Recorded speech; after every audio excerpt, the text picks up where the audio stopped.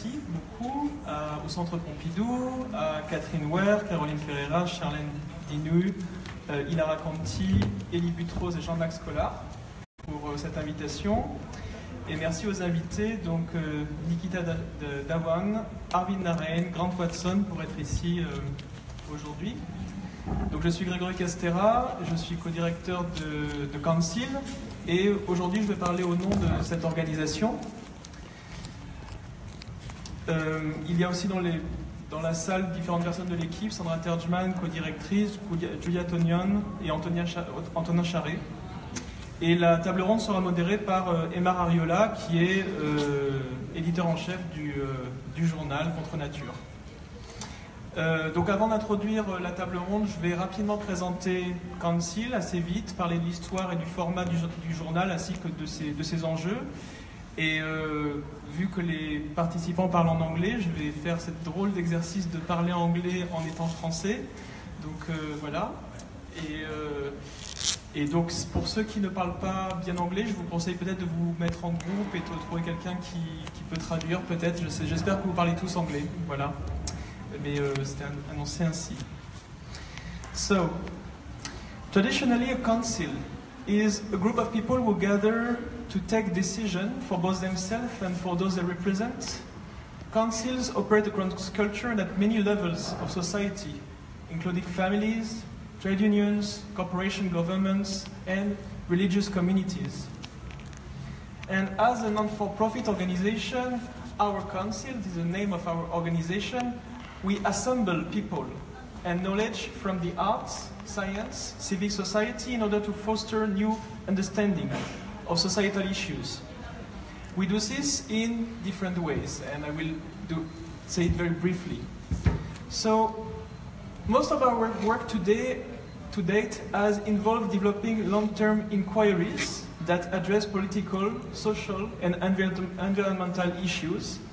They generate workshops, performance, exhibitions, publications, and also artworks like this one, we will talk about it later, or this one, that we commissioned.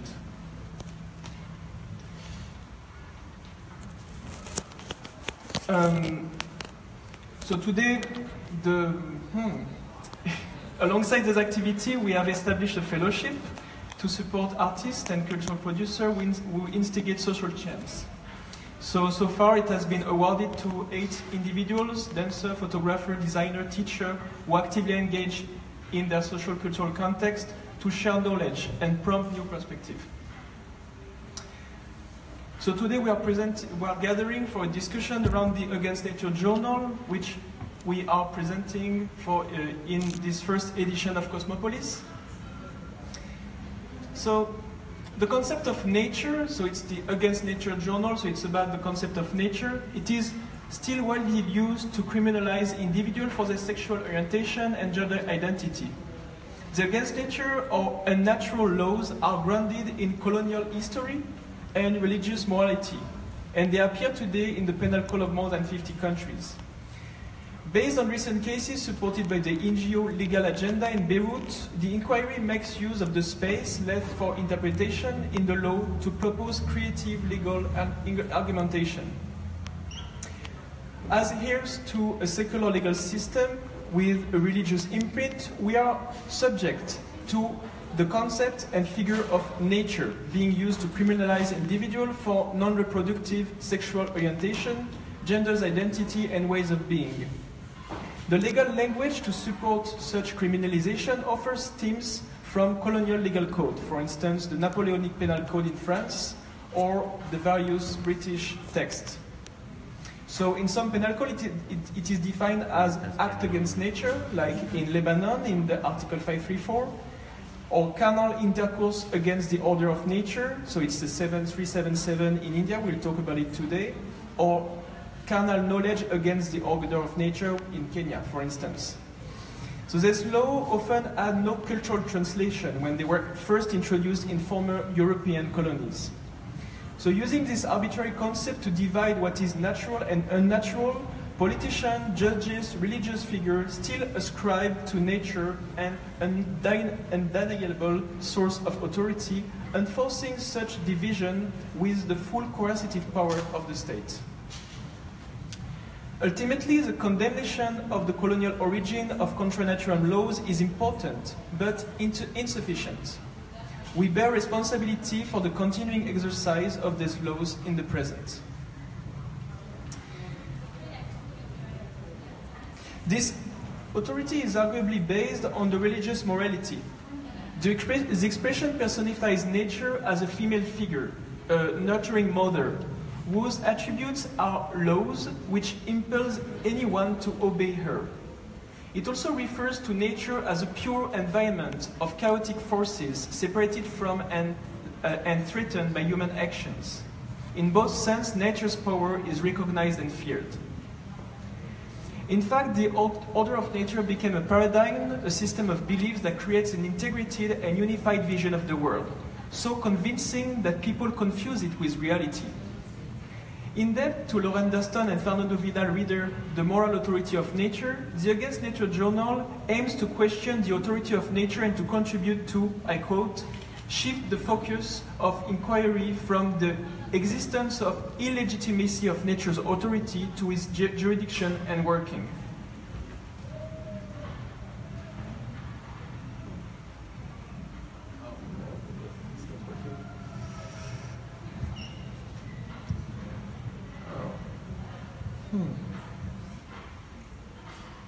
No, okay, we have a problem, technical problem, okay.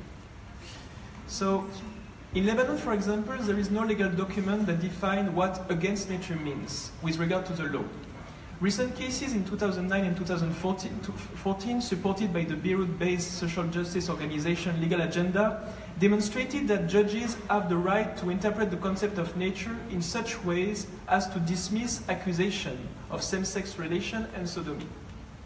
In 2009, for example, Judge Munir Suleiman delivered the following verdict in a criminal case in which two men were accused of violating Article 534 of the Lebanese Penal Code. So, in this excerpt, it is a video we shoot in Beirut, and we asked the judge to read his verdict. And it's like the end of the verdict. I should show a few seconds. لم يحدد قانون مفهوم معين للطبيعة أو معيار يجري على أساسه تحديد مدى تطابق أو مخالفة الفعل للطبيعة ولقوانينه. حيث إذا كان الأمر متروك لتقدير القضاء فإننا نرى أن الإنسان لم يستطع بعد فهم قوانين الطبيعة بجوانبها كافة ولا يزال حتى اليوم يسعى لاكتشاف الطبيعة وطبيعته حتى. وحيث استندنا لما تقدم يكون مفهوم مخالفة الطبيعة مرتبط بذهنية المجتمع وبأعرافه ومدى تقبله لأنماط طبيعية جديدة غير مألوفة منه أو غير مقبولة، حيث أن الإنسان هو جزء من الطبيعة وأحد عناصرها وخلية داخل خلية فيها، فلا يمكن القول أن أي ممارسة من ممارساته أو عن أي سلوك من سلوكه أنه مخالف للطبيعة حتى ولو كان سلوكا جرميا، لأنها هي أحكام الطبيعة. فإذا أمطرت سماء صيفا أو موجة حرارة حصلت شتاء أو أن شجرة أثمرت بغير ثمارها المعتادة عند الناس فإنها تكون كلها وفقا لنظام الطبيعة وتبعا لأحكامها لأنها هي الطبيعة بحد ذاتها.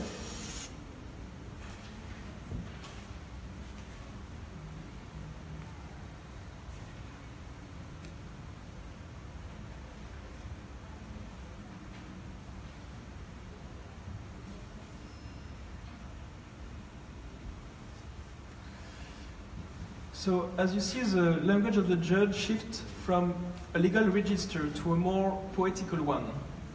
This observation was instrumental in the conception of the Against Nature Journal.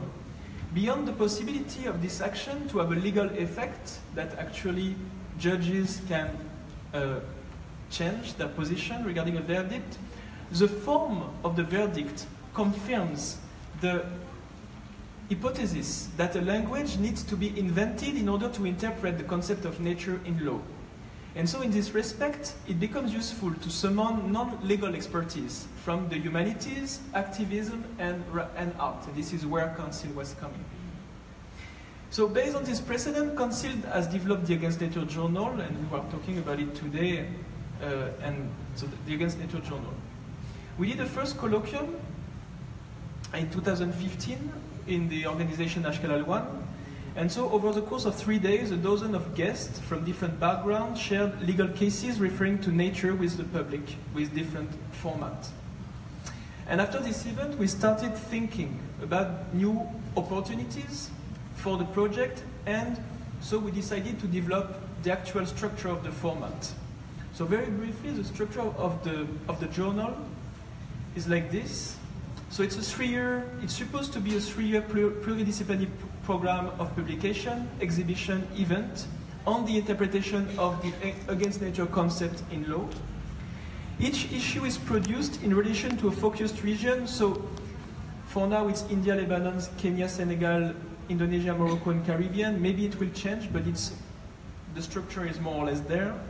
And it is in collaboration with local organizations working around topics related to social justice, sexual and identity rights, and international organizations working in the field of art or science. In terms of editorial format, the journal consists of 7 essays, gathering the diversity of interpretation of the concept of nature, and we are using legal but also theoretical, speculative, or fictional approach. The primary audience of the journal is made up of judges, religious leaders, politicians, and researchers. And so the partner organization print the journal in-house and distribute it hand-to-hand. So therefore the journal becomes an occasion to engage conversation. Then, in addition to being distributed to a particular list of recipients in the corresponding local context, the journal is also produced and presented to a broader audience as a program of exhibition, events hosted by artistic and activist or scientist institutions. And during these events, in the frame of this invitation, we also commission and show work of art. So for our collaboration with Cosmopolis, our presentation, we are showing the work of Jocelyn Gardner, but you will see it just behind the wall, and it was already presented in Ashkal Al-Wan, and it will be maybe one of the main work for the Caribbean issue. And the image here is a work of Carlos Mota. It was a work commission for Ashkal Al-Wan in Beirut, and it was work related to this very context of Lebanon, in collaboration with an anthropologist, Maya Migdashi. And so this program of event and exhibition is slowly building a network of organizations and people who are sharing the same concern. And many of them are not located in countries where these laws are applied, and this is maybe the question you are asking yourself: why are we doing something like this in France and not in the concerned country? But nevertheless, we believe it is necessary to build a network where international justice can be discussed from the perspective of the people who are directly affected by the issues at stake. Also, even if the Against Nature law has been abolished on July 27, 1982 in France, the Against Nature concept is still used against LGBTQI people in France. For example, it was recently used as an argument by La Manif pour tous during the debate about the same-sex marriage, and it was also previously used in the 80s against people affected by AIDS. Also, as you might know, many extreme right-wing movements, and like Front National in France, try to attract people from LGBT community using stereotype of homophobia in Islam. So, looking carefully at the circulation and use of the concept of Against Nature and proposing new interpretation, the Against Nature journal try also to prove that these laws are not only a problem of the so-called South, they belong to an history that we are all responsible of. So that's for my presentation, and I leave Aimar to continue. Thank you.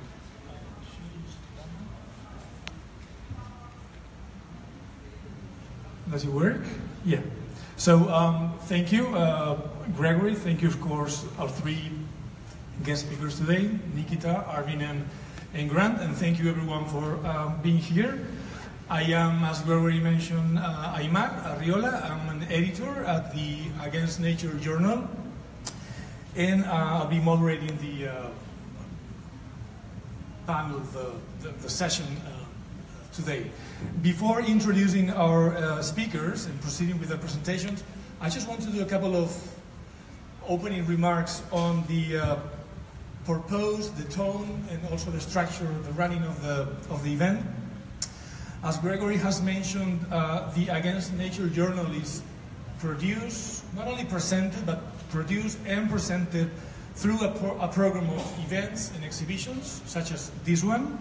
Our guest speakers today have been invited to present pre-reflections, research notes, visual material related to their respective work on aspects of Indian culture and the concept of nature, against nature, which will provide the basis of full essays to come, full essays to be included in the first issue of the journal.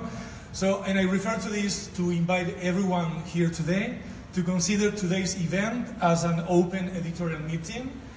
This is for us also, apart from a public presentation, a working session, and a working session in which, again, the first three contributors to the journal will have the occasion to share with the public the research, the preliminary research, and hopefully perhaps inform their work by doing that, both in content and form.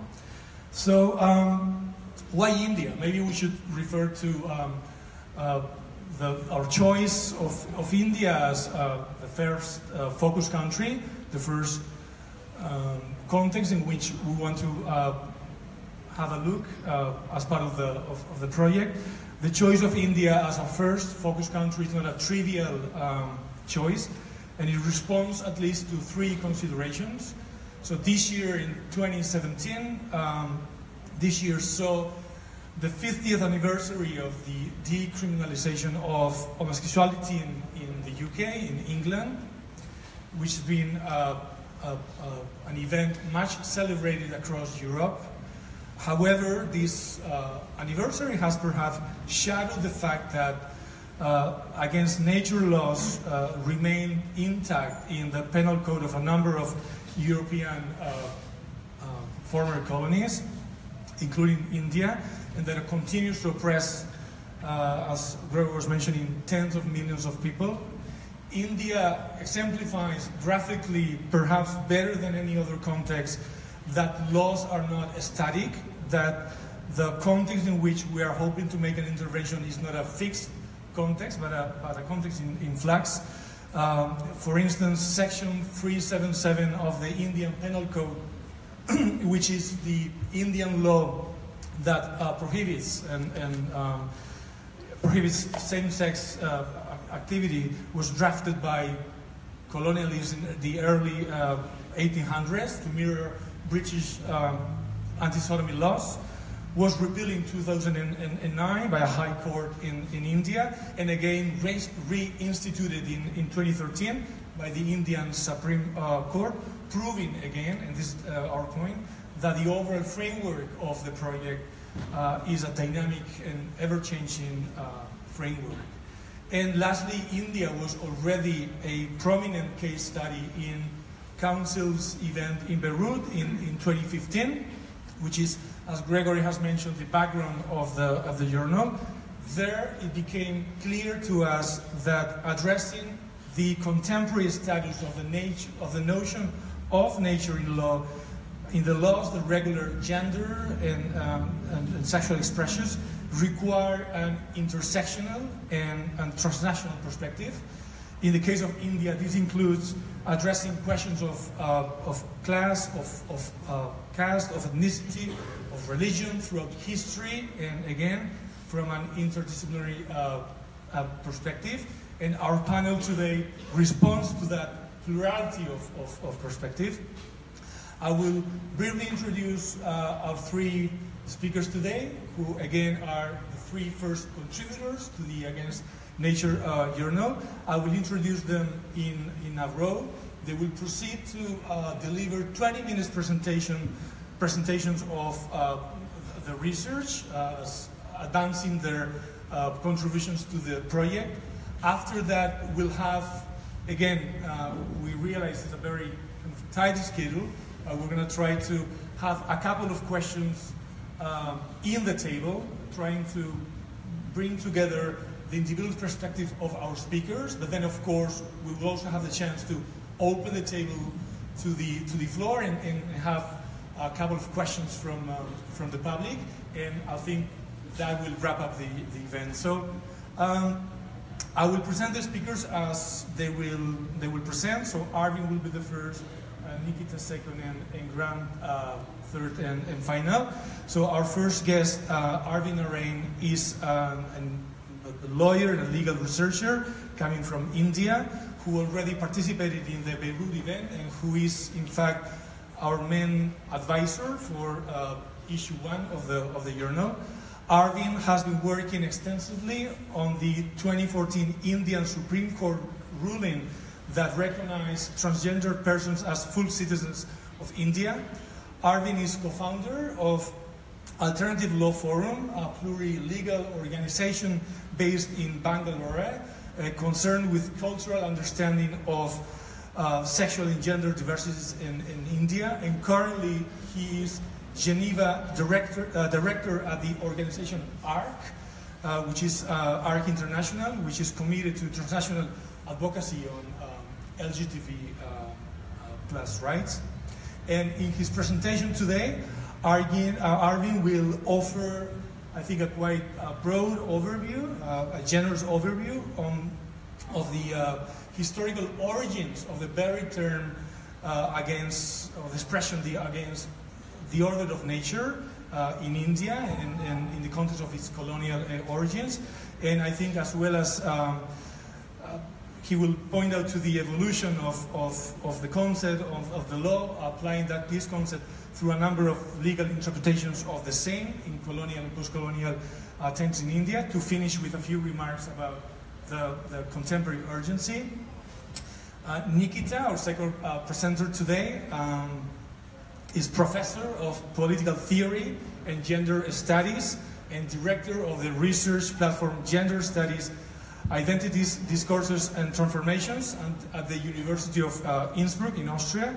Her publications include, just to name a few, Impossible Speech on the Politics of Silence and Violence, 2007, Decolonizing Enlightenment, Transnational Justice, Human Rights and Democracy in Postcolonial World, which was edited, she edited in 2014, or more recently, Difference That Makes No Difference, the non-performativity of intersectionality and diversity, also edited this year.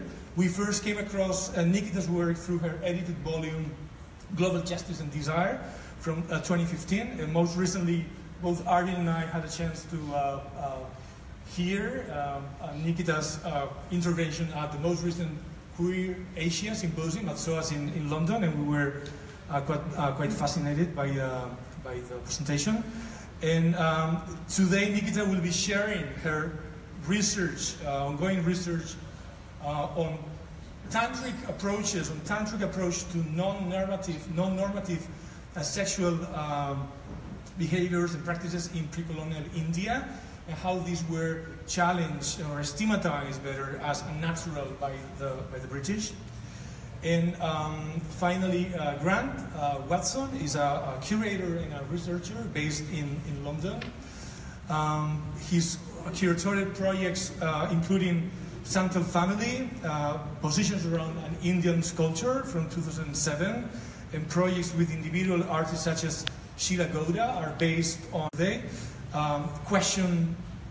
explore questions of life and life practice and politics through film interviews in a number of contexts to which he will refer. And as I said again today, Grant will be presented from this project, part of which, the most recent leg of which included a series of interviews, a dozen of interviews made in India to a number of LGBT activists and people from the LGBT community. And he will be both speaking and presenting clips from this material. So without further ado, I will pass the mic to Arvind. one. Thanks, Aimar, for that very kind introduction. And thanks to Council also for doing work on the idea of what is the order of nature. I believe this is a very compelling and very important issue from the point of view of a lot of the ex-British colonies, where this law still exists and it has an impact on literally the lives of millions of people. For this presentation, I will take you a little bit through the legal history of this term, where it came from. I will look a little bit into the impact it has at the ground level, and then look at the challenges which are emerging in the Indian context to the idea of against the order of nature. And to begin, the origin of the law might lie in biblical verses, but the legal origin of the law, as far as the England is concerned, is in something called the Statute of Henry VIII of 1532, where the language used is criminalizing the detestable and abominable vice of buggery committed with mankind or beast. So it's the vice of buggery committed with mankind or beast. Then a later legal writer, Edward Coke, says buggery is a detestable and abominable sin among Christians not to be named, committed by carnal knowledge against the ordinance of the Creator and order of nature, by mankind with mankind or with brute beast. Those are the constituents of the law. A later British writer called Blackstone, who popularized a lot of the legal work, and his work in fact moved the issue to the US and the other former British colonies. He describes it thus. He compares it to rape, and he says it's an offense of a still deeper malignity, the infamous crime against nature committed with either man or beast. And then he says, I will not act so disagreeable a part to my reader as well as to myself, as to dwell any longer upon a subject, the very mention of which is a disgrace to human nature. It will be more eligible to imitate in this respect the delicacy of English law and not talk about it. He says it's a crime, that horrible crime, not to be named among Christians. So this is the way the British really thought about it at that moment in time. And when the British were drafting the law with respect to India in terms of the penal code, they asked someone called Lord Macaulay to do the drafting. And Lord Macaulay is very well known in India for his Minute on Education, where he makes a very famous statement. I just want to read it out to you. He says, I've never found one among them who could deny that a single shelf of a good European library was worth the whole native literature of India and Arabia. The intrinsic superiority of the Western literature is indeed fully admitted by those members of the committee who support the Oriental plan of education. So this is the man who ends up drafting the Indian Penal Code. And as a result of the superior British education, he imports into the law this particular offense called the offense of gratifying unnatural lust. That's the language he uses. And this is in 1837.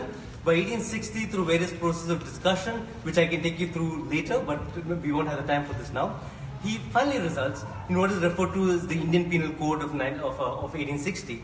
And the language of the Indian Penal Code is, whoever voluntarily has carnal intercourse against the order of nature with any man, woman or animal shall be punishable with imprisonment for life or imprisonment with either description for a term which may extend 10 years and shall also be liable to fine.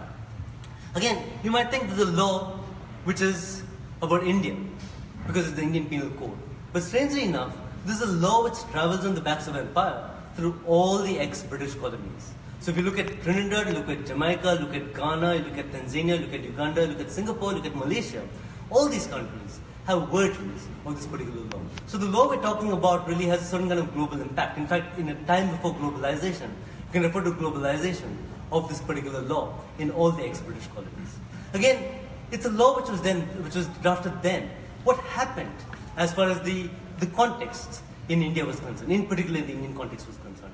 I won't take you through the judicial interpretation, but judicial interpretation centered around the question of what is carnal intercourse against the order of nature. Does it include the acts of oral sex, include the acts of anal sex? What are the sexual acts which come within the purview of this term against the order of nature? So you can imagine that this law has a very deleterious impact. I want to talk about the impact by referring to basically one case from the judicial archive in effect, because a 1932 case called Narrain was the state of sin. And to pick up on this case, I found a really fascinating essay by Foucault called The Lives of Infamous Men, where he's talking about picking up these figures from the archive. And he says, these personages must be obscure, that nothing would have prepared them for any notoriety, that they would not have endowed with any of the established and recognized nobilities, those of birth, fortune, saintliness, heroism, or genius. Nonetheless, they be propelled by violence and energy and excess expressed in the malice, vileness, baseness, obstinacy, or ill fortune that gave them in the eyes of their fellows, and in proportion to its very mediocrity, a sort of appalling or pitiful grandeur. So in a sense, what did Naushirwan do which gave him in the eyes of his fellow people a kind of an appalling or pitiful grandeur? The story is really this. In 1932, Naushirwan owned a restaurant in Sindh, and he met this boy called Ratan Si, who was 18 years of age. They met, they exchanged glances. Something happened between them, either some pre-arranged signal or what, we really don't know. The judicial record doesn't mention that. But whatever happened, they go up to Naushirwan's room, which is one floor above the shop, as it were. What happened inside that room normally is not a matter of concern for you or for me, and I shouldn't really be talking about what happened, what Naushirwan did with Ratan Si in that room. The only reason we know about it is what happened is a policeman with a grudge was peeping through the keyhole. And what he saw is this is what the judges say. What he saw is Naushirwan removed his trousers, loosened the trousers of Ratan Si, and made that lad to sit on top of his organ. Ratan Si caught up from his lap, but in the meantime, Naushirwan had spent himself, wiped his organ, and put on his pants. This is what the judges say. This is what the judgment says. So they are arrested, they marched off to the police station, and they are finally acquitted because they couldn't find proof that the particular act had happened. But not before the judge made these particular comments. The judge said, on referring to what happened between them, he said that Ratan Si appears to be a despicable specimen of humanity. On his own admission, he is addicted to the vice of a catamite. The doctor who examined him is of the opinion that the lad must have been frequently used for unnatural carnal intercourse. The judge notes, however, there is not the slightest symptom of violence on the hind part of the lad. So I wanted to take you to a slightly more imaginative realm and imagine what might have gone on between Ratan Si and Naushirwan at that moment in that room above that particular hotel. Would they have imagined a world not yet born when the desire would be accepted without a murmur? Were they thinking of an imaginative realm of impossible desires, which was really interrupted by the policeman coming in at that particular inopportune moment? So it's really what I would say is a fragile experiment of really creating a little community of love outside the boundary of law's strictures and society's norms, which is set upon by society in the form of Solomon and given judicial imprimatur of a failed sexual connection. I think the story of Naushirwan and Ratan Si speaks to the absence of a certain vocabulary, the language of love and intimacy, longing and desire, and the expression of spontaneous bodily affection find no safe habitation within the terms of the law. The law degrades this act of experimental creation of new forms of intimacy. The language of law has an impoverishing effect as it strips the physical act of its possible rich emotional connotations and reduces the act of human connection to perverse, failed sexual connection. The only reason I mentioned Naushirwan's story is because it's emblematic of the ethical and moral poverty of the judiciary, even as it grappled with homosexual expression over 158 years. It's important to note that even after 58 years of coming into language, of the Indian Constitution coming into force, the judges never saw fit to apply any other language other than the language of unnatural, perversity of mind, and immoral to what goes on between these two people in the privacy of their home. The first time this changes is really 158 years after the coming into force, after this particular judgment, after the coming into force of the Indian Penal Code, and 59 years after coming into force of the Indian Constitution, when in the judgment of the Delhi High Court called Nas Foundation was the NCR Delhi. And Jawaharlal Nehru, when speaking about the framing of the Indian Constitution, he referred to it as the magic of words, and the judges quote this language. And I want to refer to that as something which is very important here, because what we have in this particular judgment is really the magic of words. Because what the judges say is they take us outside this frame of perversity and refer to what happens between two individuals as an act of intimacy. What they say is, at the end of the day, individuals have the right to privacy, they have the right to dignity, the right to expression. So when you talk about two individuals, you don't refer to them in terms of perverse, failed, sexual connection. We refer to it more in terms of the fact that everybody has the right to intimate expression with the person they may or may not love. And so that's the line down which the judges go.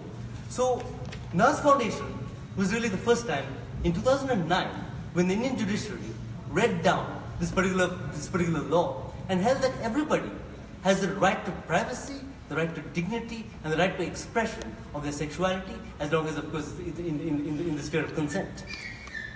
Again, this was a moment of great celebration in 2009, when everyone was very excited that we got this really marvelous judgment from the Delhi High Court. But then, as we all know, all love stories come to an end. And so 2009 this happened. In 2013, the Supreme Court, in Suresh Kumar Kaushal's case, basically struck down this particular judgment. Then restored 377 through its full legal force. What the Supreme Court said, the Supreme Court judgment was best described by Vikram Seth, who's a well-known Indian novelist, as a bad day for law and love. And I just want to take you through 2 points about why is it a bad day for law and why is it a bad day for love. It's a bad day for law because at the end of the day, the judgment was not well reasoned. It was a bad day for law because the judgment failed to respond with any sense of empathy to the voices of suffering which were before the court. If you have stories of suffering before you, the intrinsic role of a judge is to take the suffering seriously and respond to it with a judgment, which in a sense restores a sense of humanity to people who denied humanity. The judges ignored the suffering before them. It's a bad day for love because, again, we're getting back to the judicial discourse of Nashir 1. There's again an impoverishment of language where the judges see human beings in nothing more than the sexual act which they perform. So again, you have a way in which you think of people as nothing more than orifices.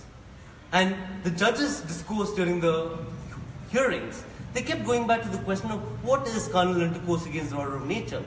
They actually said this, if a father sticks his tongue into the mouth of a son, is that carnal intercourse against the order of nature? If a mother does this if somebody sucks on a breast, is that carnal intercourse against the order of nature? So they fail to see the point. It's about the lives of people. There's a question of dignity, and that you can't reduce everything to only the question of the sexual act alone, and you have to see things in a slightly broader framework or perspective. I think I have two more points. Okay, wonderful. Okay, cool. Yeah. So that is what we called a bad day for law and love.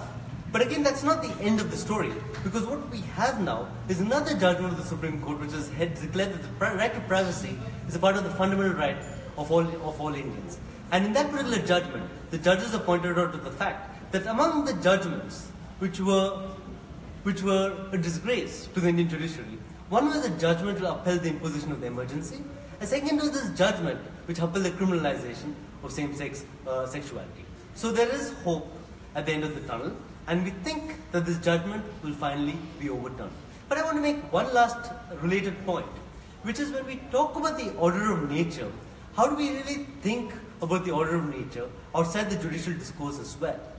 And the idea which came to us when we're thinking about it in the Indian context is that in India, the order of nature is not just about the same-sex acts or relationships between people of the same sex.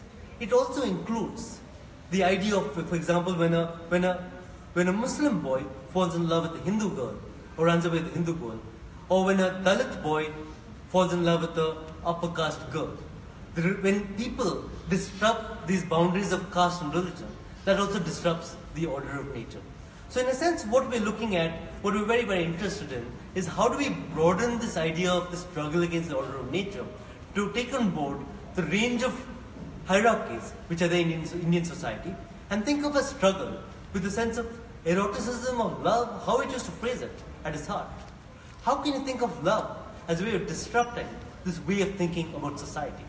Can we think of love as a revolutionary force which can begin to change or transform these relationships? Again, I mention this because often people, maybe not in a necessarily very political frame, but very often it's young people in the Indian context who are running away against the imprimatur of the family, against what the society says, to be with the one they love, be it across lines of religion or lines of caste, or in terms of the same-sex context.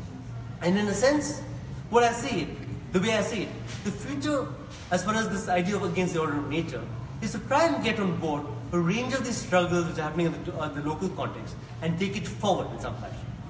And I've referred in some sense to the context in India, and maybe just one last point I'll make about the fact that I think there are remarkable, important stories to be told in all parts of the world as far as the struggle against the order of nature goes. I just want to refer to two contexts. One, I think, is the context of Egypt, where they have a law which criminalizes what they call debauchery. And recently, we saw the most extreme form of criminalization, where there was a concert in which a gay singer from a Lebanese band was performing, and there were Egyptians who waved the rainbow flag in that particular concert. Post that, they were all arrested. There's mass arrest in terms of the LGBT community within Egypt itself. And there's a kind of a crackdown which is happening on the community.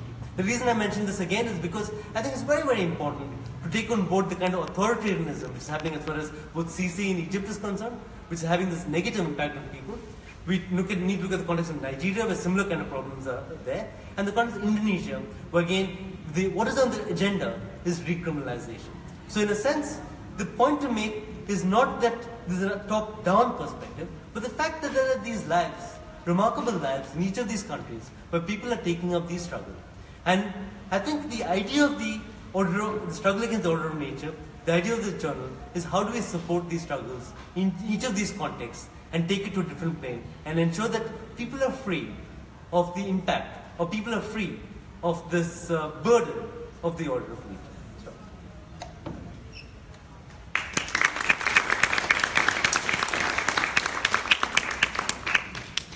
That was perfectly timed. Thank you. And Nikita will be next.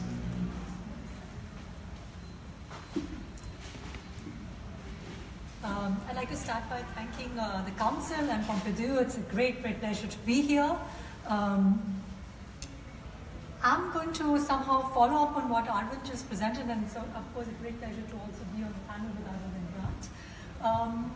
Now, as Arvind pointed out, that in post-colonial India, the legacies of British Penal Code are currently being upheld by the courts to criminalize that which is deemed against the order of nature. So even after 7 decades of independence, what we are seeing is still the hegemony, still the dominance of a Victorian morality, whereby the post-colonial narrative views sexuality as a corrupting force to be contained within family and marriage. Yeah? So it's a very normative framing of how sexuality has to be approached. Now, what I hope to show in my talk is, what I'm going to try and do in my talk is trace the continuities and discontinuities between pre-colonial, colonial and post-colonial narratives on the normal and the natural, and how these are constituted as heterosexual, marital, monogamous, reproductive, non-commercial sexual practices. My intervention or my belief is that historicizing sexuality, so when you think about sexuality, it's important to have a certain historical perspective, because this helps trace the shifting frames of normativity and non-normativity.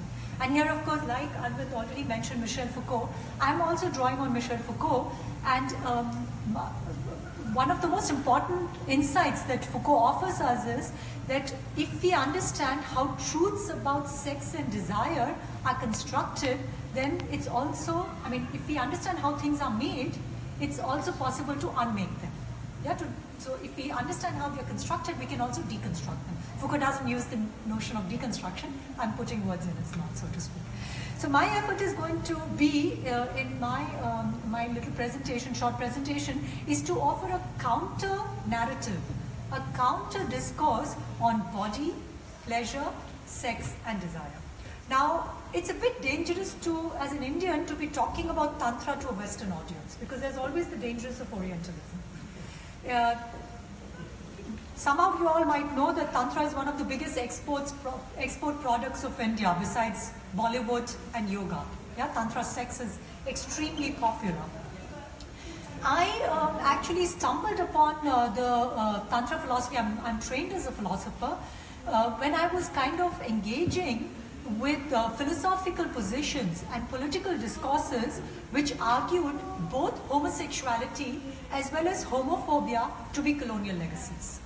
So the former position that homosexuality was imported into India was basically propagated by the nationalists who argued that homosexuality was a colonial import, and this erased any indigenous forms of non-normative sexual practices and subjectivities. The latter point, that homophobia was imported into India, that India was always sexually enlightened. If you engage with Indian history, there's Tantra and Kama Sutra. If you look at temple architecture, art, that India was always sexually enlightened, that actually homophobia was imported into India through colonialism by the Britishers, somehow erases pre-colonial forms of heteronormative violence. So I found both these positions problematic, and somehow my engagement with Tantra discourses was very useful in problematizing both these positions. So it helped clarify, so my engagement with Tantra helped clarify how normative sexual practices were promoted by the orthodox Brahmanical tradition. So it was not just the colonizers who brought it in, but already in pre-colonial discourses, there was the idea of the order of nature, which was somehow consolidated by the British and reinforced and also transformed to a certain extent by the British colonizers. And also the subversions to this idea of order of nature. So what was read by the tantrics or tantra practitioners as against the grain.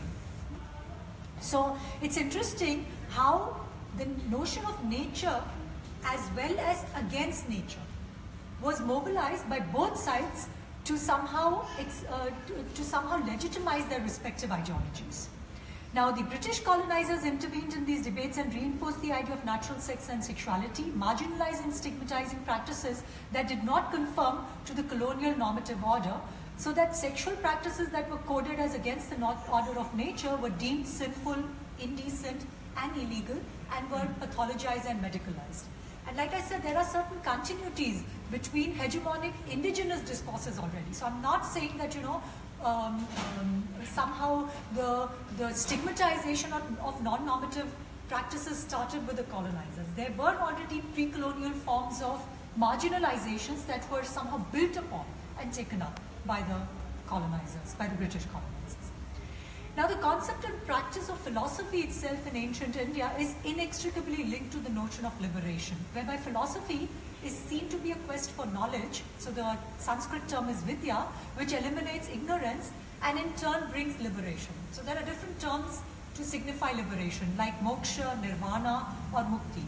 Now, different paths, different schools preach different paths to liberation. Now, interestingly, Tantra, usually when one thinks of, how many of you all have heard the term Tantra before in the audience? Okay, a few of you all. So, one usually associates Tantra with sensual gratification. One usually thinks it's all about anything goes. But actually, the term is very closely linked to the idea of self-discipline, self-cultivation, and ritual conduct, and is indispensable for the correct practice of freedom.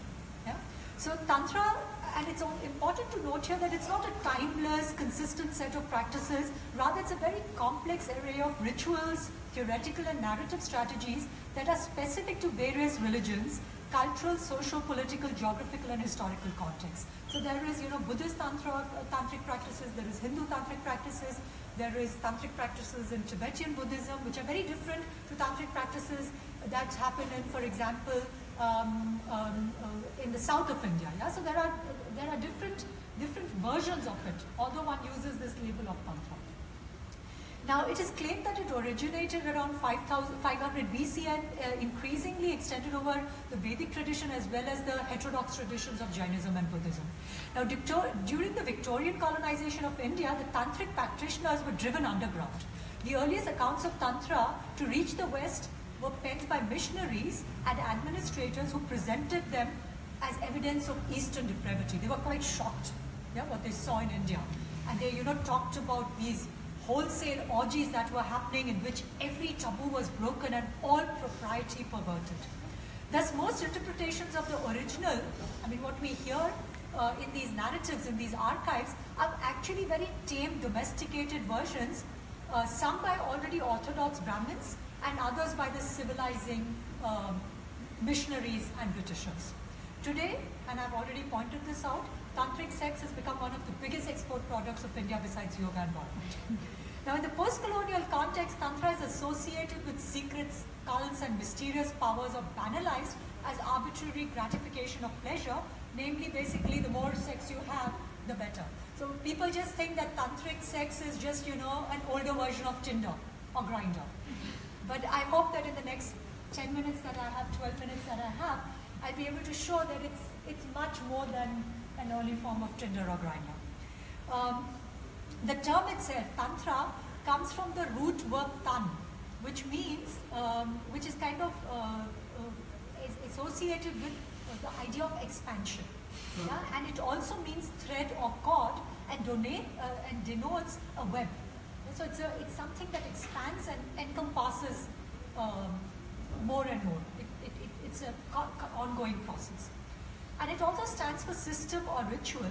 And according to the traditional experience, Tantra is something that expands knowledge.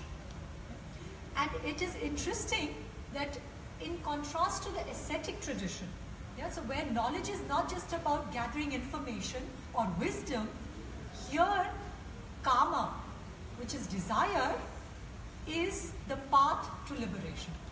It's quite interesting because in the ascetic tradition, it's all about giving up things. You know, you give up all your worldly possessions, you become a yogi, you discard your clothes, you discard your family ties, familial ties, you give up all your wealth. Here it's interesting that the tantrics argue that you use desire as a means not to transcend the world, but to gain worldly and spiritual pleasures. Yeah, so that's the term that's used for pleasure is bhukti. Furthermore, the practice of Tantra is linked to disciplining, which I already pointed out, but this is different. So discipline is not about control. This is not about, saying I'll only have sex on Tuesdays, Wednesdays, on Fridays. And it's also not the 50 Shades of Grey kind of sex where, you have a contract and you have, I don't know, hard limits and hard, safe words. But rather, this is a kind of self-regulation which kind of mobilizes desire to emancipate yourself. Yeah?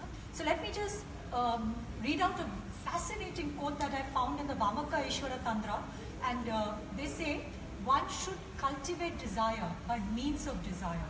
One should cast desire into desiring, desiring by means of desire, abiding in desire, one should stir the world. End of quote.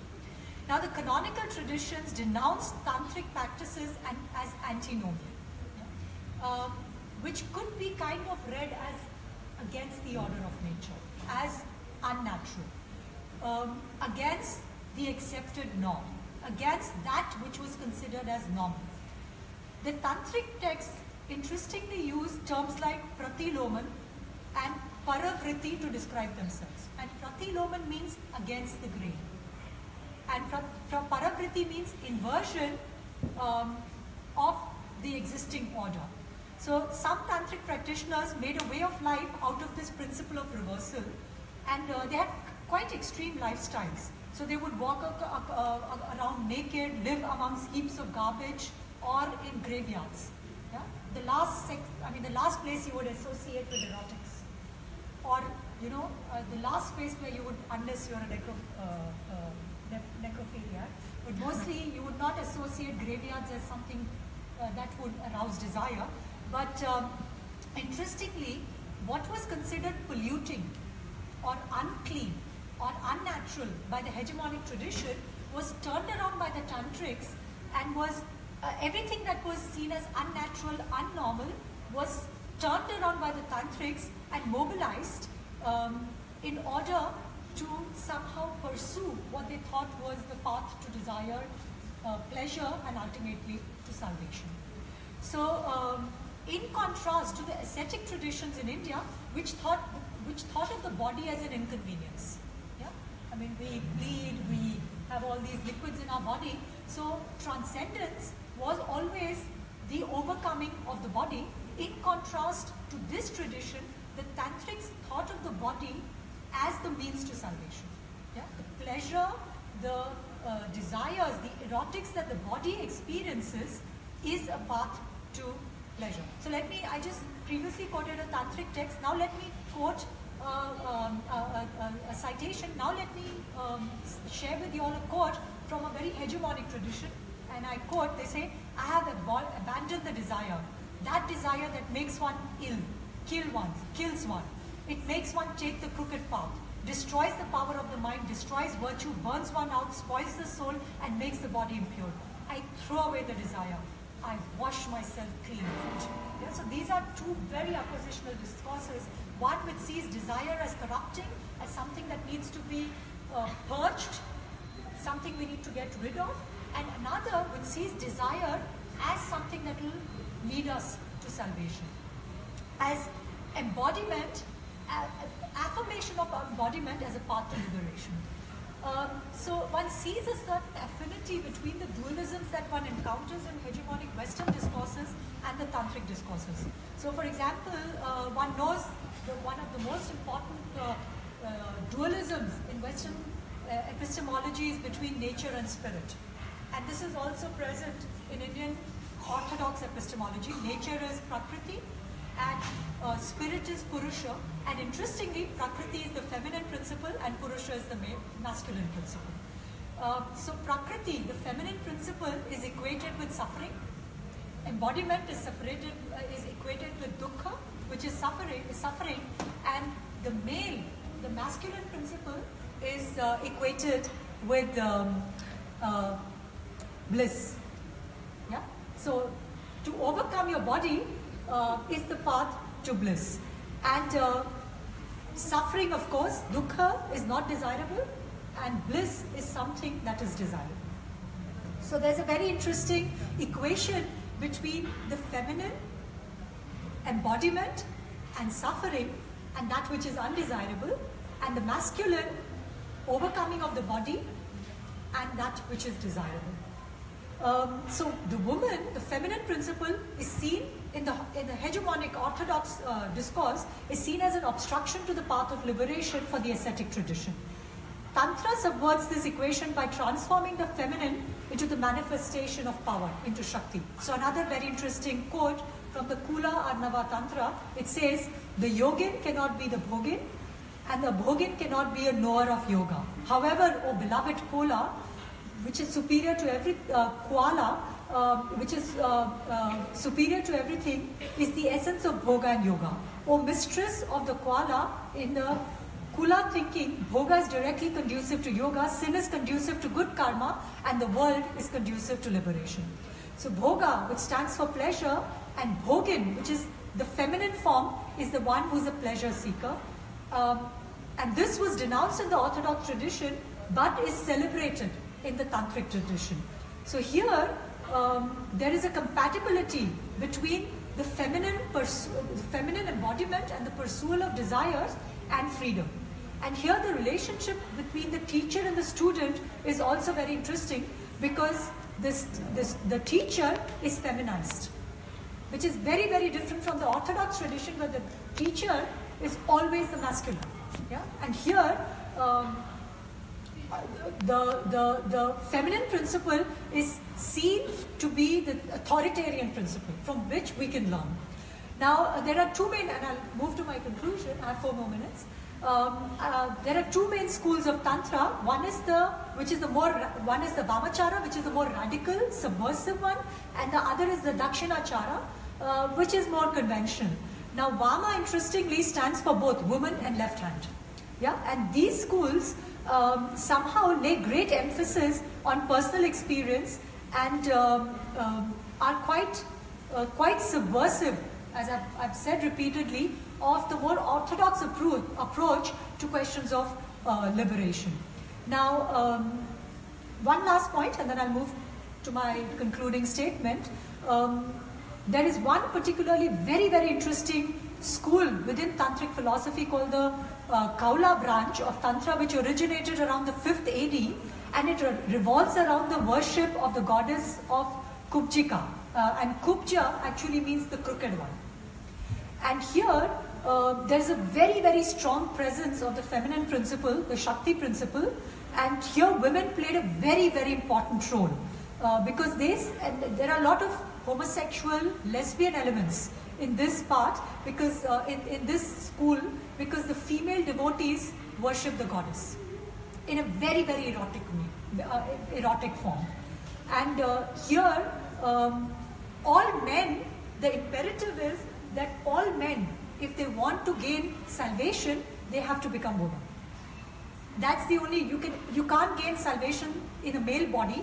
You have to become a woman, worship the goddess. So it's a very, very strong homoerotic element, and then gain salvation. So quote, cast off the masculine in yourself, become a woman, then you will be a non-dual self and abode in eternity. Love and sex only after you have become a feminine. Oh man, you should become a woman. End of quote. So at the core of this tradition is everything that is considered unnatural. Yeah, alcohol, meat, drugs, fish, sexual intercourse is considered the path to salvation. Yeah, so this is the reading against the grain, that they kind of co-opt that is considered to be the order of nature and turn it around and say this is what is going to get us salvation.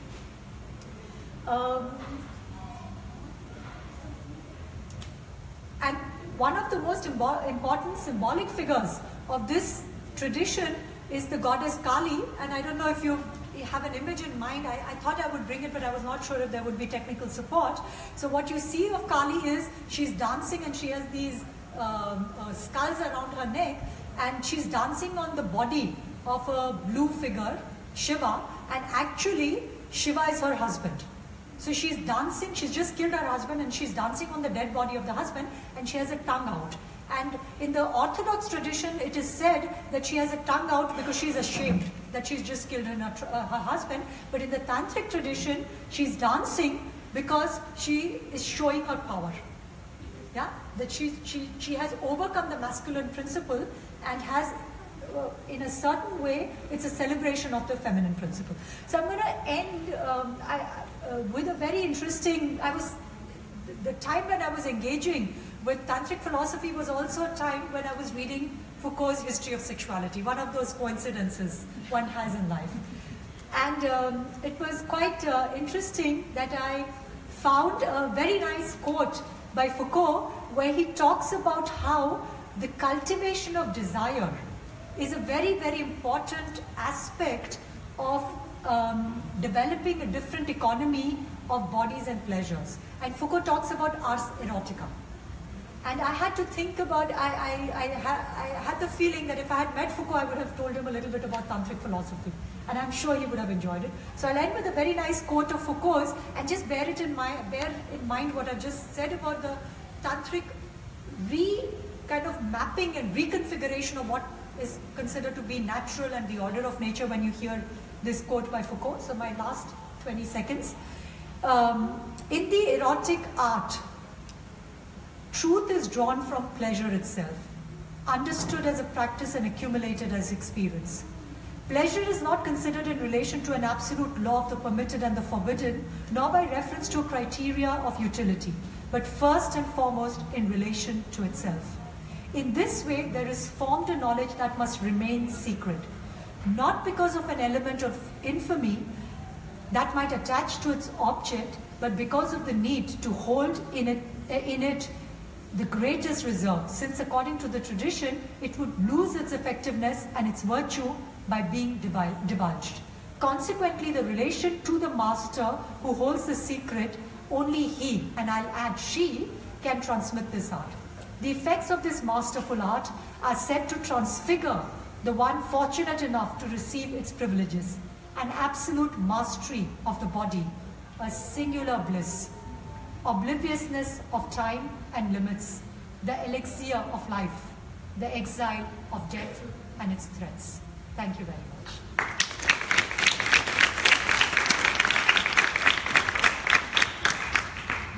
So thank you, Nikita. I'm sure Foucault would have enjoyed that as well. So now our third and final presenter, Grant. So thanks. Thank you. Is this microphone even working? Yes, I think it is.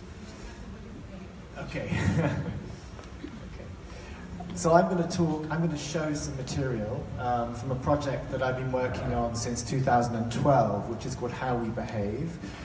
And interestingly, this project also began with a Foucault reference. So I found a magazine article, an interview with Foucault in Vanity Fair from 1983. I don't know if either of you know this odd piece of popular culture, but it was an article that he made in Vanity Fair, and it's actually a very interesting synopsis of his work at that time. So he was finishing up his history of sexuality books, and he was shifting his focus quite substantially from sort of European histories of sexuality to, sort of modern European histories to histories from antiquity.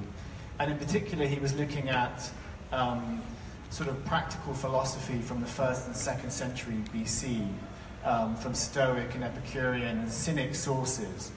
And he was thinking about practices of the self, what he called the care of the self, and the potential for subjects to employ different techniques and processes of thinking and doing in ways through which they could actually develop an idea of a life practice. And simultaneously, he was also teaching in the United States, in California, and he was becoming sort of emerged in a gay subculture.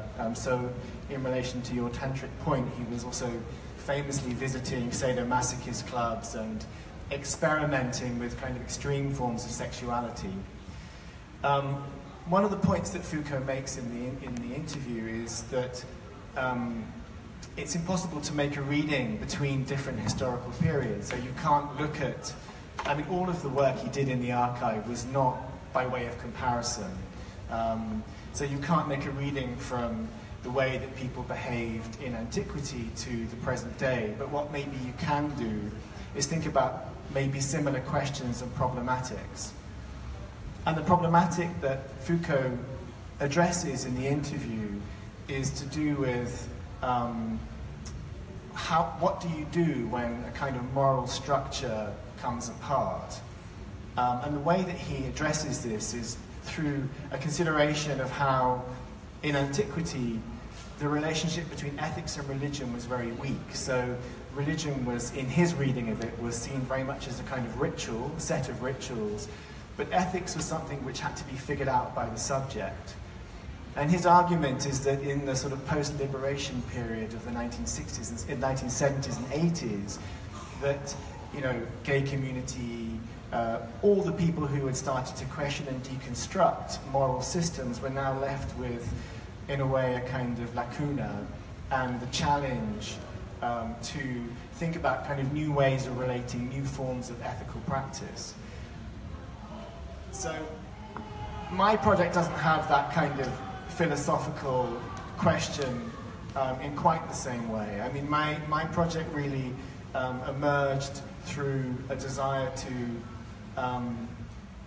think about contemporary life, contemporary subjects, but bring into that, I think, some of the challenges that Foucault brought up in his work in the early 80s, and to think in particular how different ways of life, different forms of behavior are developed largely through the ongoing evolution of LGBT community discourses around feminism and so forth. And so what I set out to do was to start this interview project. So I started initially in the United States, and then I did interviews in Brazil, and then I did them in Europe, and then finally in India, and I'll show some of these in a few minutes. And my question was really to do with how does one formulate a life practice, and how does one experience then feed into political practice? So what I'll do is first I'll show actually another interview that Adina Paha is.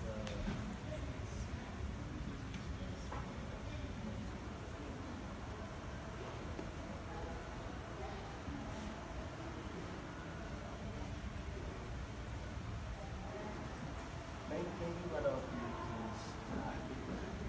is. Sorry, we're a little bit out of the It's Michelle.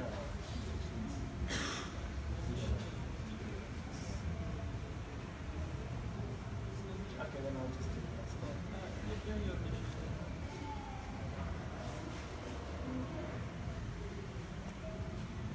So the first interview is an artist called Michelle Dizon from Los Angeles, and she, I think what's maybe interesting in relation to the conversation we're having is the way that she talks about poetics. And when I heard this comment by the judge in Lebanon, where he was talking about a kind of maybe a more a poetic notion of the law, it also made me think of Michelle's interview and the way she talks about poetics as a sort of a tool through which to reflect on our life and think about our life.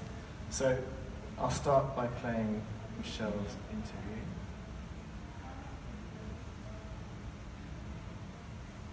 My name is Michelle Dizon. I'm an artist, a writer, a filmmaker, a teacher, scholar.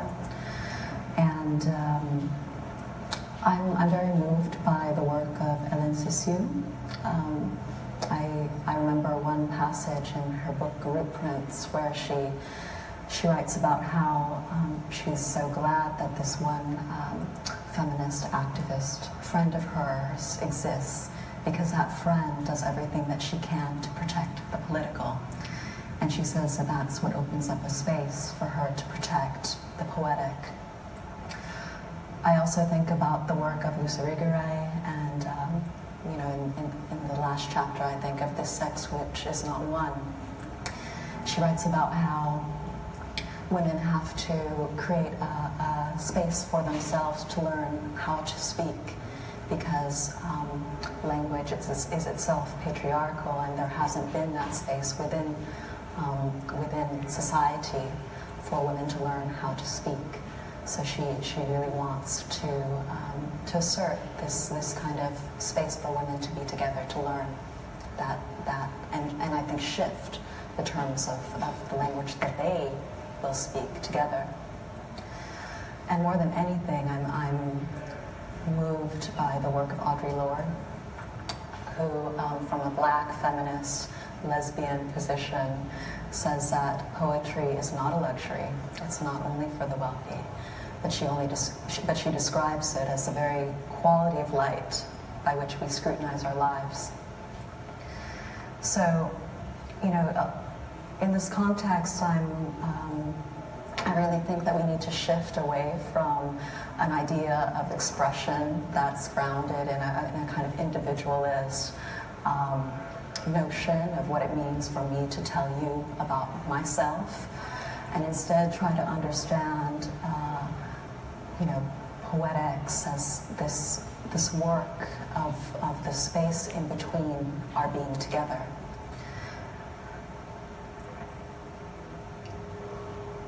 Fundamental to that might also be an understanding of ourselves as subjects of history. And by that I mean that we are subjects constituted within social and political and historical circumstances which have in fact determined what we can understand as our desire, or what we can understand as what is possible for ourselves in the world. And for me, that's not a kind of impingement, let's say, on the idea of expression. It's actually a precondition for an idea of expression that exists in the space in between, in the relation that we hold to each other. I've also been taught by women of color that it's very necessary to think and work in the gaps in between discourses. And I think that comes out of understanding that as subjects of history, we are operating within layered sites of oppression. And so when one works in the gap, or when one works in the silences, it actually offers a condition of possibility for thinking critically about the ways in which discourse is not just language as it exists and can be expressed, but the ways in which discourse actually has very real material effects on our lives.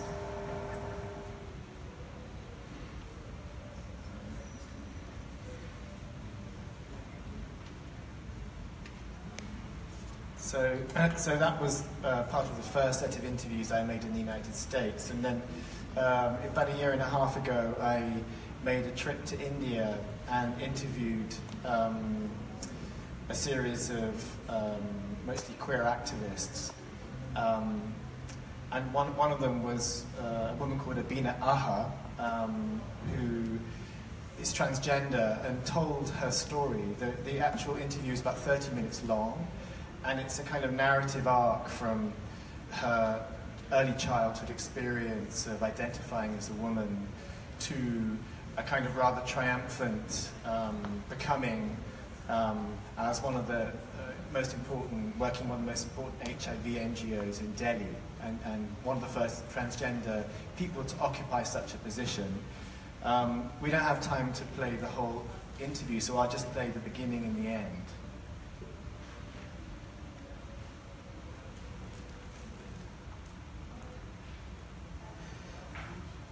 Hi, my name is Abina Ahir and I'm from India. I was born and brought up in Mumbai.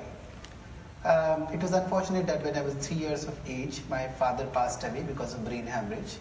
I was raised by a single mother, my mother, which is very important for me. She's not only raised me but also taught and provided a lot of principle and support in my life.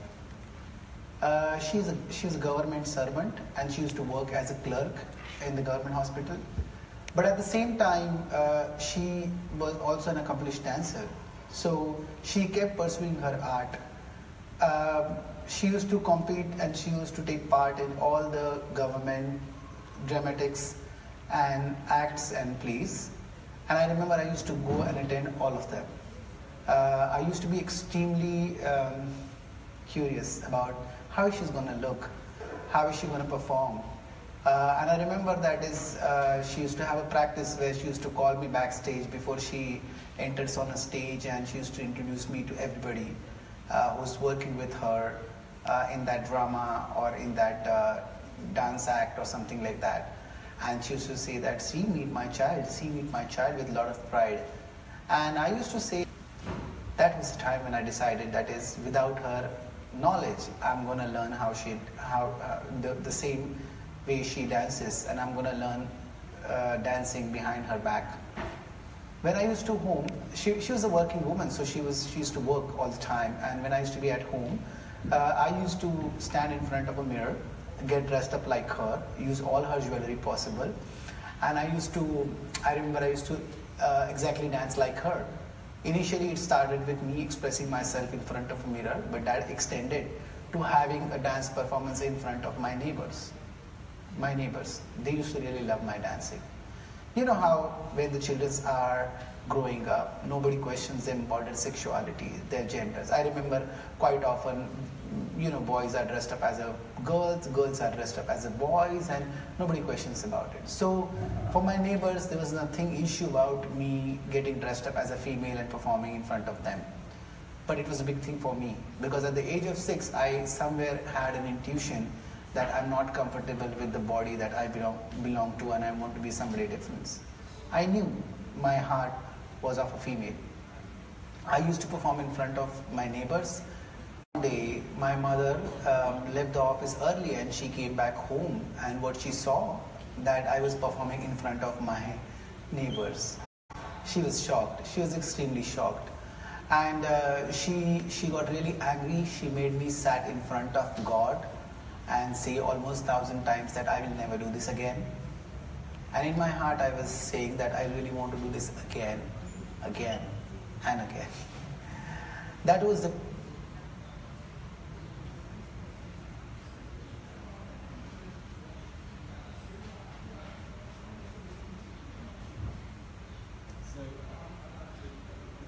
So in the meantime, Abina goes through this process of transitioning to becoming a woman, and takes on this through various different kind of stages, takes on this role as working for this NGO.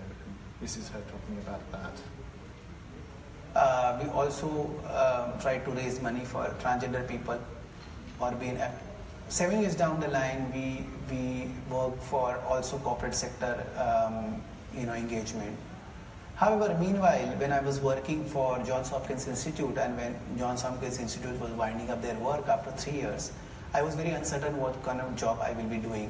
Unfortunately, I met the Director of Program Policy of India HIV/AIDS Alliance, called as Sonal Mehta.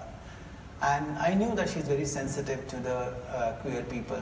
When I met her, I remember in Vadala AIDS complex, she mentioned to me saying that there is this opportunity and I want you to work for it.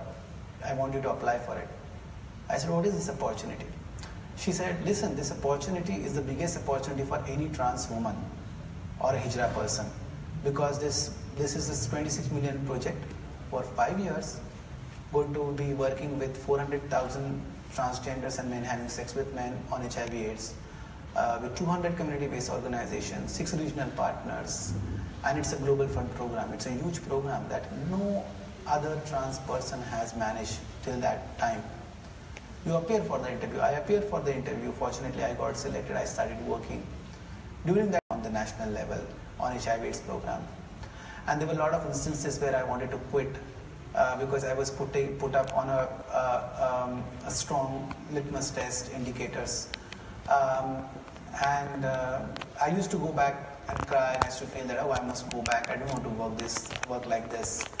But you know, my supervisor, Sonal Mehta, she kept saying that is, think big, don't think small. These things will hurt you, but when you will come to know how to run this game, you will be the game changer. You will be changing the perspective of how people look at you or how people behave to you, and that would be very important things.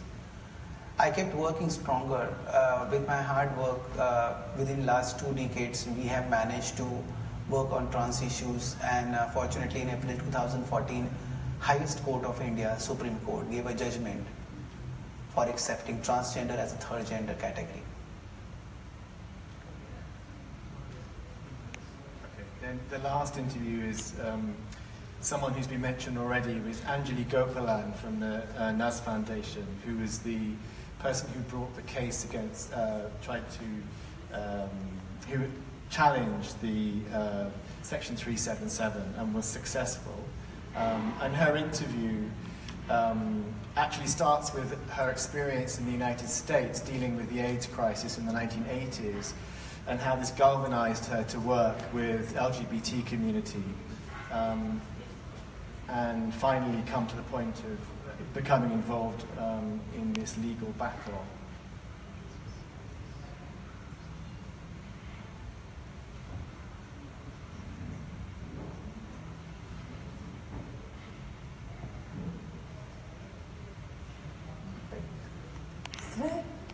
I came back, I was in total shock, and that's when we said, okay, we need to tackle this law, because clearly this law is it's an illegal activity. So I said, but you're the must have been more. One look at him, and a point that happened for me was when this young man who had come in for counseling and with his parents, he went away after we spent about 3-4 hours with the parents, and then I didn't hear from him, which is not uncommon, because very often parents would stop their child from coming back to us. But a few months later, he came into my office looking absolutely bereft. And I just took one look at him, and you know how sometimes you look at someone and you just feel, oh my God, what's happening? And he says, I don't know what to do. My parents took me to one of the major hospitals in Delhi, and they gave me electric shocks so that I would become straight. And I think there are very few times in my life when I kind of really lose my cool. And that must have been one such time. I didn't know what to do. And I said, okay, I think immediately, because that was my first response, let's go to the National Human Rights Commission. So that day itself, we wrote up the complaint. Next morning, early in the morning, and I'm not a morning person, but I actually got up and charged off to the National Human Rights Commission with my complaint. And they said they wouldn't file, they wouldn't accept it. And I said, why? They said, because it's an illegal activity. So I said, but you're the National Human Rights Commission, right? You guys are the ones who are supposed to... They said, sorry. So I came back, I was in total shock. And that's when we said, okay, we need to tackle this law. Because clearly this law is what is at the basis of all the problems. And so the next year we filed to get a reading down of Section 377, because at that time, in 2001 when we filed, the same law was used to prosecute child sex abusers. We did not have a law specific against child sexual abuse. Yeah, I think I'll finish there. Thank you.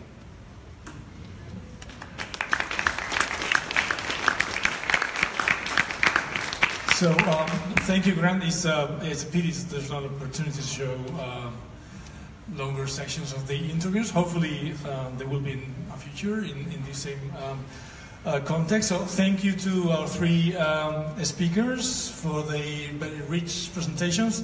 These were obviously quite different interventions with affinities, clear affinities among the three of them, at the center of which is the very concept of nature, of the concept of the order of nature as a moral disruption, as a cultural formation that reflects the values and the dominant morality of a time, which is culturally constituted through language and social practices, and is historically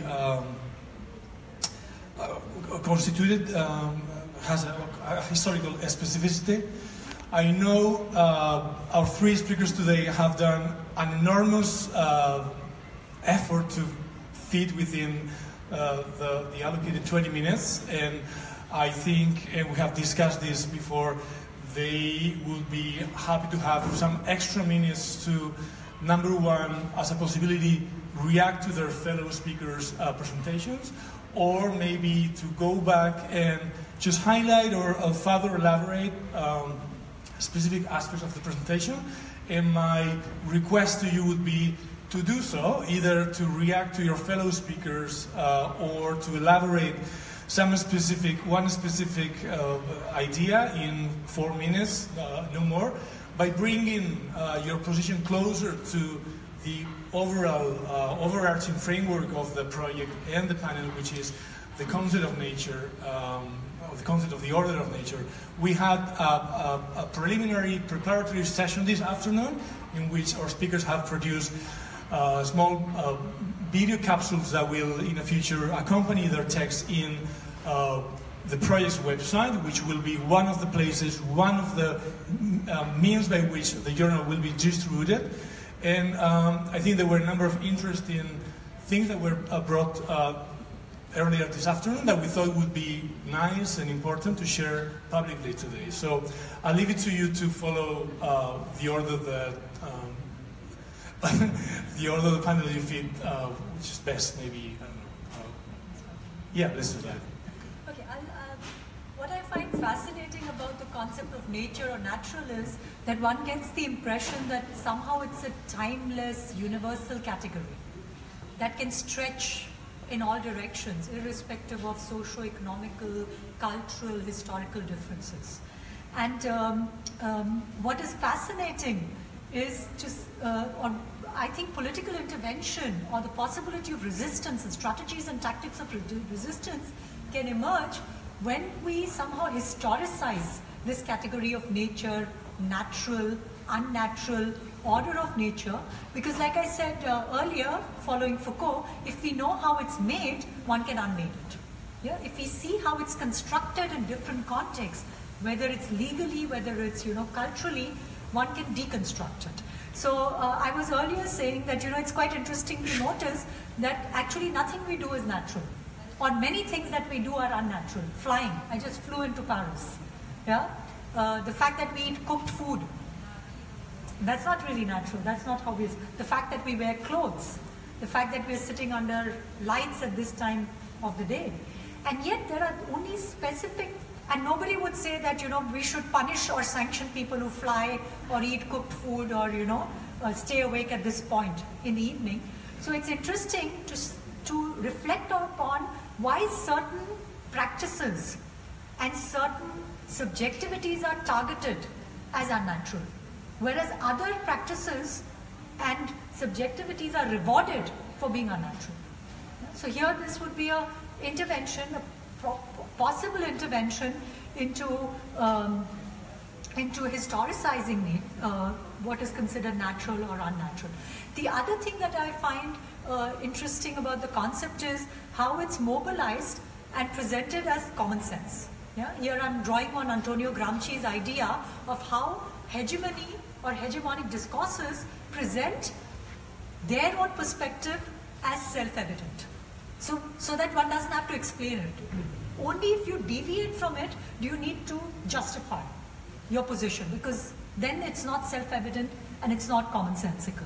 So it's interesting if one sees it in a larger how sexuality was targeted in a larger geopolitical context. And here I'll move slightly away from India to focus on Europe. So during colonialism, European norm and European framing of sexuality was seen as commonsensical. So when they traveled into the colonies, into contexts like India, and saw, sexual practices which deviated from a very normative framing that, it only has to be sex for procreation, not for recreation. Sex should only be in the missionary position. Yeah, man on top, woman below.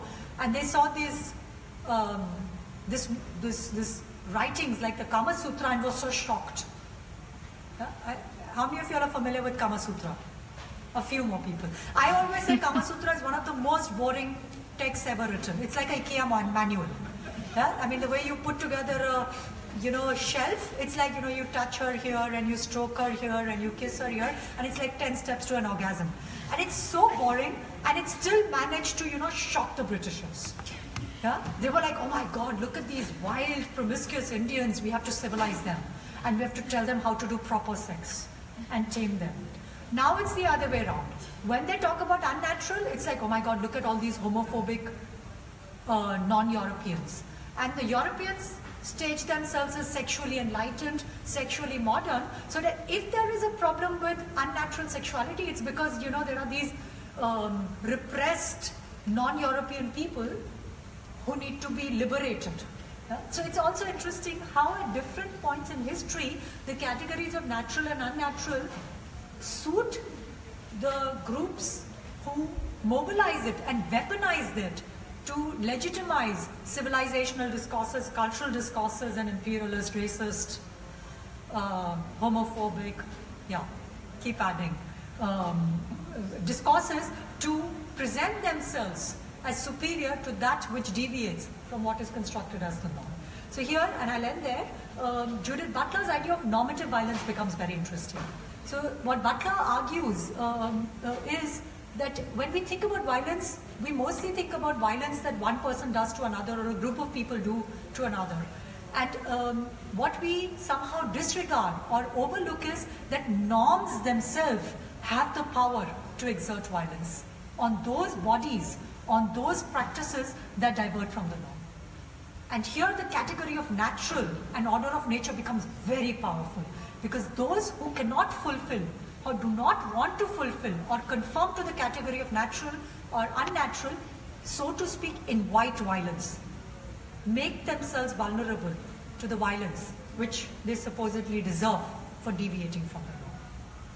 So I think these kinds of reflections become very interesting when we analyze it from a legal discourse, but also from a perspective of power and resistance. And one last point I cannot not mention, I forgot to mention it earlier, and I thought I should take this opportunity, that Foucault once said that he was asked how he would like to die. He wrote in his later works a lot about when he was engaging with very transgressive sexual practices, and he said that I would like to die of an overdose of pleasure. And given the fact that we're living in this age of governmentality, an age of, you know, where we are all encouraged to optimize our opportunities, yeah, where sex, desire, pleasure is all very instrumental. Yeah, because there is a promise that, you know, that desire will give you freedom, that pleasure will, you know, there are no limits.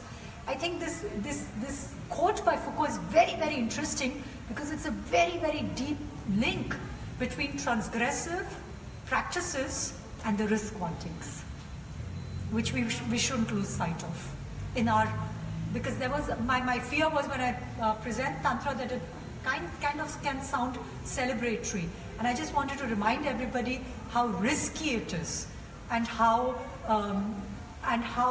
one flirts with danger when you deviate from what is constructed as normal and natural.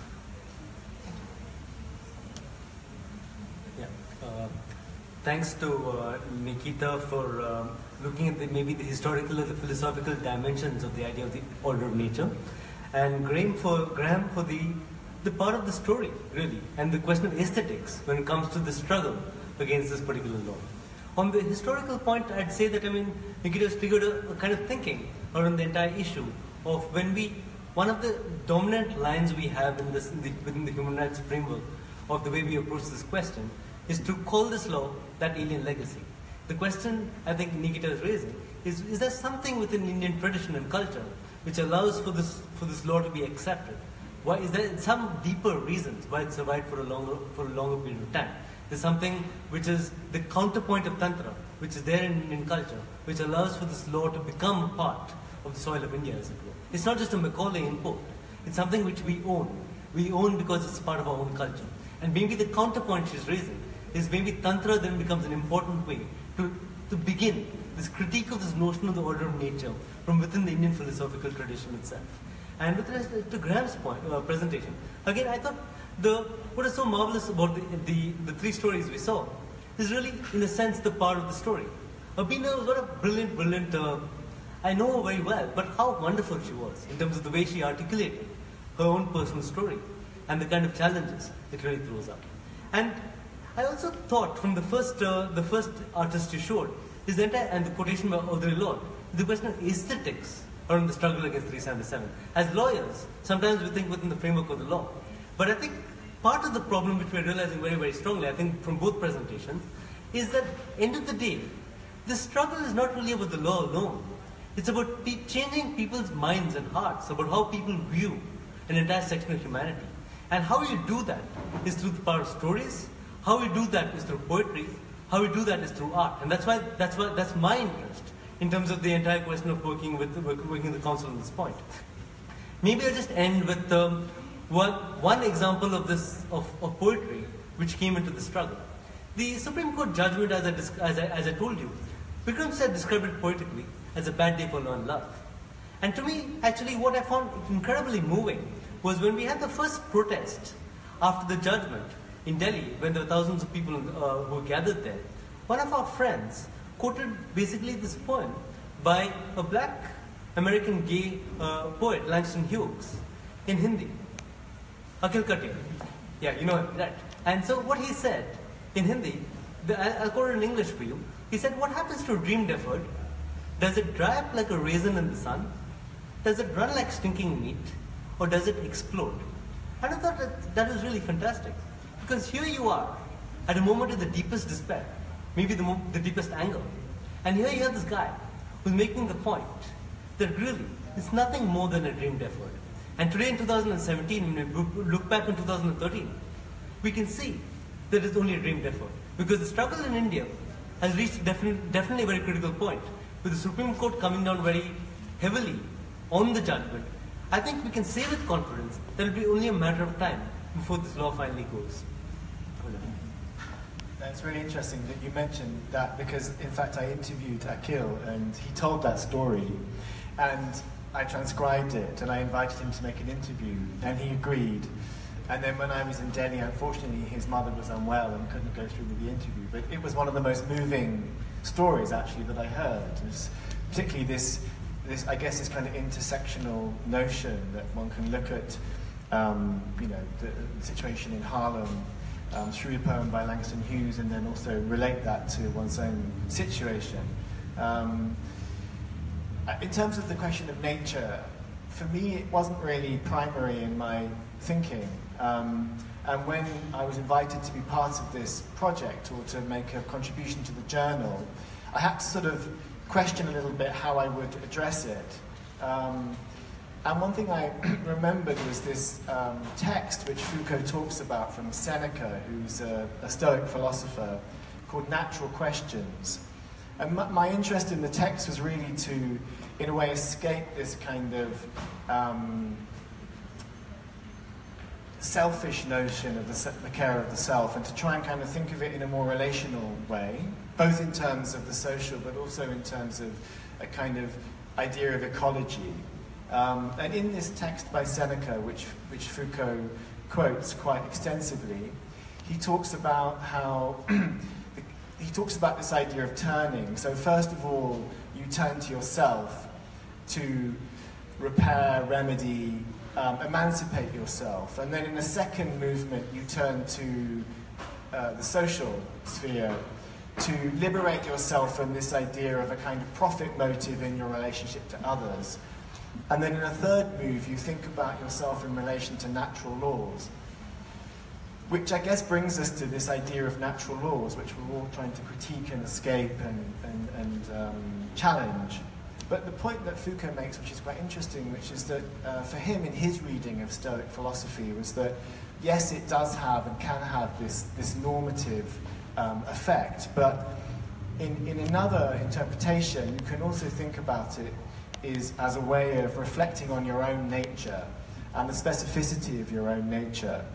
And in the same text, Seneca talks about this idea of measuring yourself. So measuring yourself, analysing and reflecting on yourself and thinking, you know, what kind of subject am I, including sexuality but beyond sexuality, and how do I then fit into a sort of wider ecology.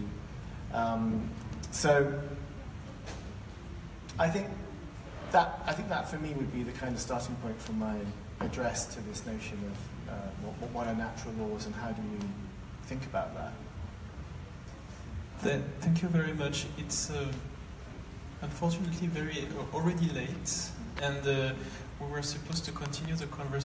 I just wanted to add more comment that is maybe what we will work on together for the journal.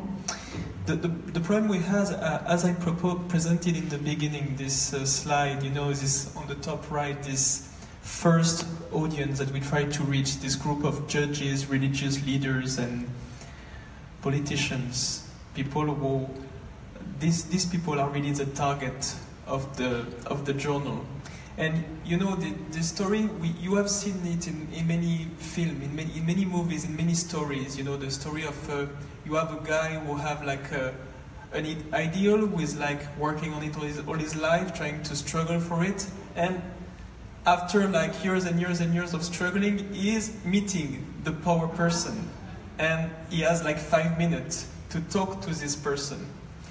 The question is how this person who knows very well his struggle and who wants to stand for something and say something, how does he talk to this power person to convince him or her of that what he says is right and is important? Does he use legal argument? Does he say a poem, as you were talking about poetry? Does he sing? Does he talk about his own life? Does he speculate on something? There is something very specific in the journal itself about the way we write, the way we will, the experimental space that we are building, what how we will write these articles. And of course, it's not a question that we can raise now because it will take like 20 more minutes to talk about it, but that will be basically the discussion we will have with each of the writers from their respective perspective and approach. How, as a scholar, you are talking to these people who are not your usual audience. How, as an artist, you are talking to these groups who are not your usual audience. So that was like maybe the last comment. And we can take like maybe the last 5 minutes we have to open to the audience. If someone has a question to ask, of course we will continue outside, maybe. But does someone has a question to ask to our speaker today?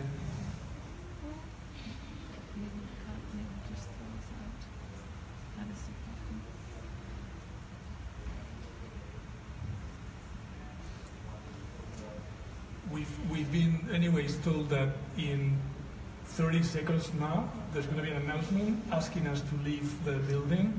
So it's not that I'm glad. There you go. Can we talk over the boys? No. Mesdames et messieurs, il est bientôt 21h. Le musée ainsi que les expositions vont fermer. Nous vous prions de bien vouloir regagner la sortie. Demain, le centre ainsi que les expositions ouvriront à 11h. Nous vous remercions de votre visite et espérons avoir le plaisir de vous accueillir à nouveau très prochainement. Ladies and gentlemen, the museum and the exhibitions are about to close. We invite you to proceed to the exit. Tomorrow, the center and the exhibition will open at 11. Thank you for them as part of the process of producing the journal in your mind. Otherwise, I mean, the question that the topic that Grégory was introducing, which is basically what is the language that we need to use, what is the shifts that we need to produce in our own relationship to language and the kind of registers that we use to address legal knowledge, legal experts, will be certainly a question that our speakers today will have in mind, will keep in mind while producing their contributions to the journal, which is, at the end of the day, question on the very form of the writing and the address that those essays will take. The disconnectedness. I'm truly sorry to interrupt you guys, but if you want to keep talking about that, it's not a problem. You're just going to have to go down the forum over there to continue the conversation, because we really have to leave this place. I'm really sorry about this. So thank you to everyone today.